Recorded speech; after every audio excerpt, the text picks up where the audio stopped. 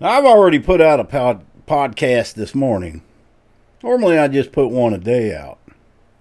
Well, something's came up that brought back memories that reminded me of an event that happened 38 years ago. Something I've been carrying around in my conscience for 38 years, and I need to get it off my chest once and for all. Now, it's been 38 years, but the act I committed,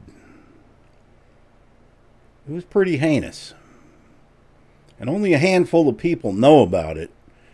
My family, 5 of us, 2 brothers, my mother and father, they're all still alive. And a couple close friends. And then there's that's probably, and I might have told a few others. I've even posted it on Facebook. 1986, December 16th, 1986. I felt that I got to get on here and do this because the truth needs to come out.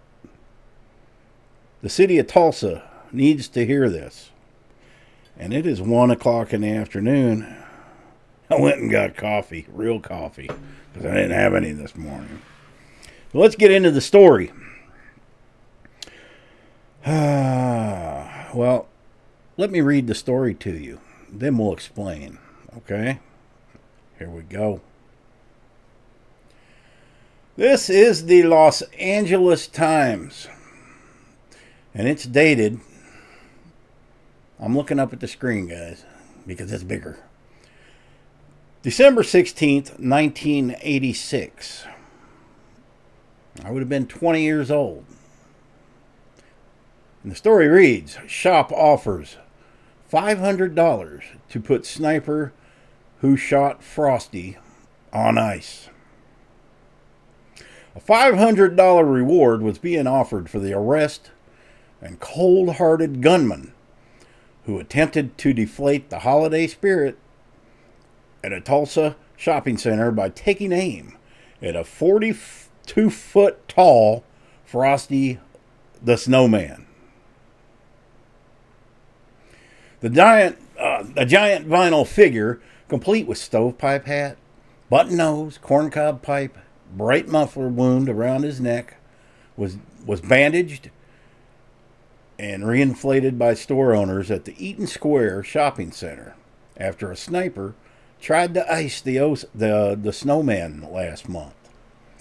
Shopkeepers have offered the reward for the information leading to the arrest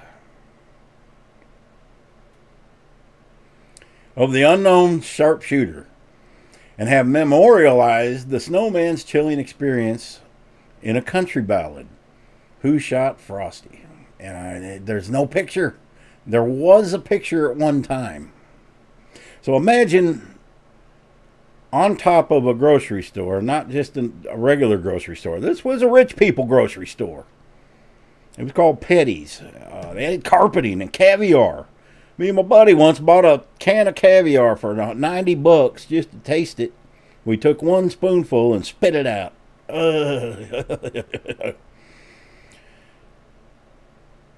I had a .38 snub-nosed pistola. And I lived across the street from said Frosty, said grocery store. Well, one thing led to another. I could not resist, man. I took my shot. I wasn't sure if I hit it. I wasn't sure. I looked out my window a few hours later, and there it was. He was laying limp. I knew then that I had committed a dastardly deed. The following day, and probably the following 2 weeks, but the following day, I had to go to work. And a coworker liked to listen to an AM talk show radio. Well, that came on the news, and I'm there knowing I did it, and I can't say nothing because now I know I'm going to go to jail if they catch me. Never got caught. Never got caught. You know how family does, There's always something happens in a family that we don't talk about. My mom's carried that in her mind for 38 years, knowing her son put down a 42-foot vinyl beam. And I gotta tell you, I didn't like it. I look out my window and there he was with his stupid pipe.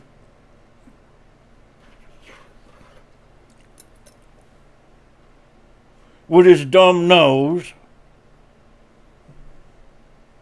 swaying in the wind.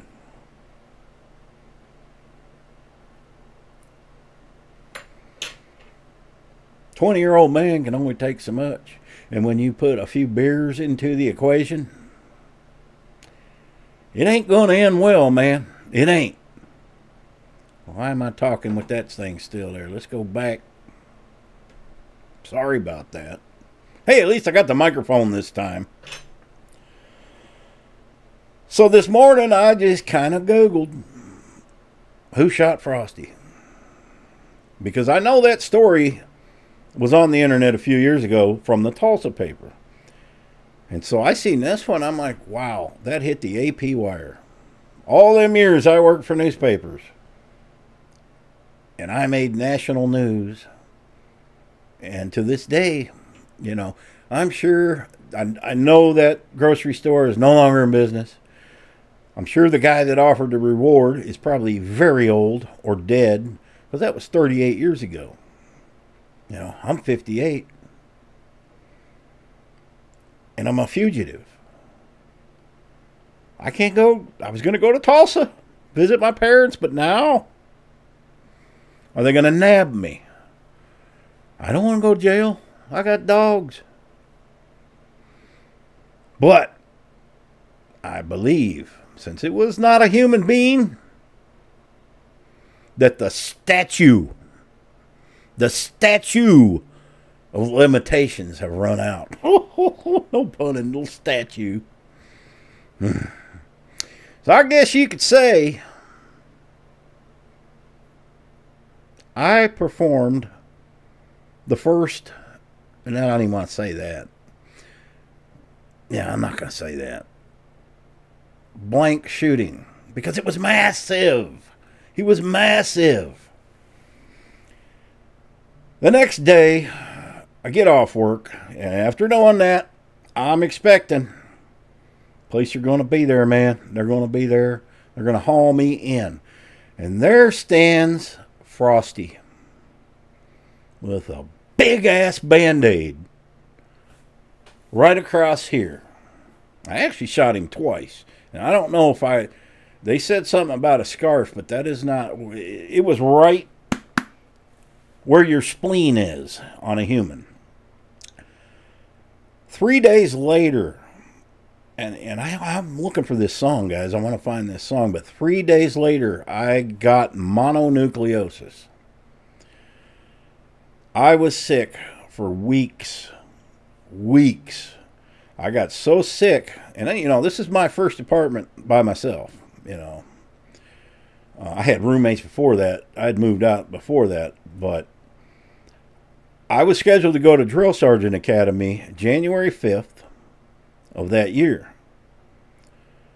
And I was waiting, for the Fort Sill, Oklahoma.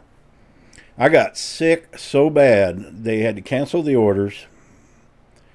And I got so sick my parents had to come get me and bring me to their house because I could not stand. And then I started to get a little better, and I went for a ride with my father in his truck. And that was on a Sunday. And that evening, I guess, they went to church. That we had an ice storm. You get those in Oklahoma. And they came home from church and found me in the bathroom collapsed. And my spleen had ruptured.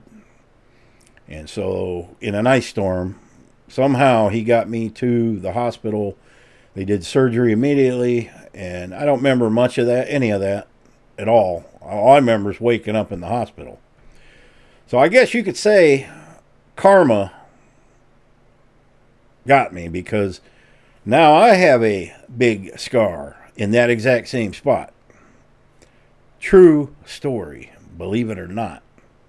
But my family knows, especially my brothers, they know that I did this. And it was one of them that come up one day. I don't know, one of my brothers snitched, I think. Had to have been one of them, because then my parents found out somehow. I didn't tell them, you know. Yeah, I think I was taking that to my grave. But my brother, one of them two, had to snitch me out.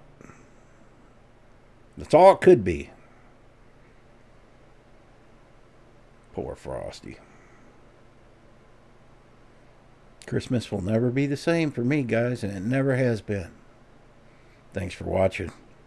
Hope you enjoyed the story, because it really did happen. And, wow, national news. I didn't know it then, but there it is. We're looking at it. Happy trails.